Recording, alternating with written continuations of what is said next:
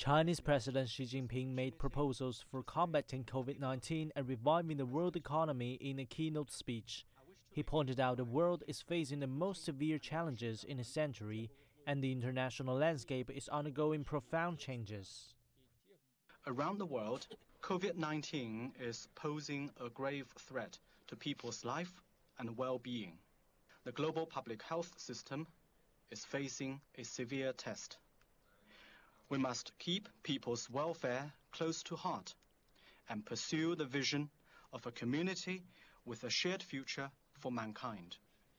Through concrete actions, we will contribute our share to making the world a better place for everyone.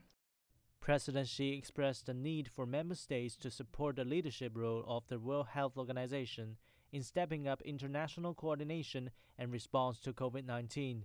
He highlighted the collaboration between China, Russia, and Brazil on Phase 3 clinical vaccine trials and said China was willing to work with South Africa and India on similar initiatives. Xi said that by joining the global vaccine initiative COVAX, member states will help each other access crucial new drugs. Xi also highlighted sustainable economic development. He briefed the other leaders on China's development blueprint and pledged to help achieve a global recovery. We will redouble efforts to expand domestic demand, deepen reform across the board, and promote innovation in science and technology to add impetus to China's economic growth. China will not shut its door of opening up. It will embrace the world with more open arms. China will be more vigorous in integrating with the global market and will take greater initiative in deepening international cooperation. In so doing, China will create more opportunities and space for global recovery and growth.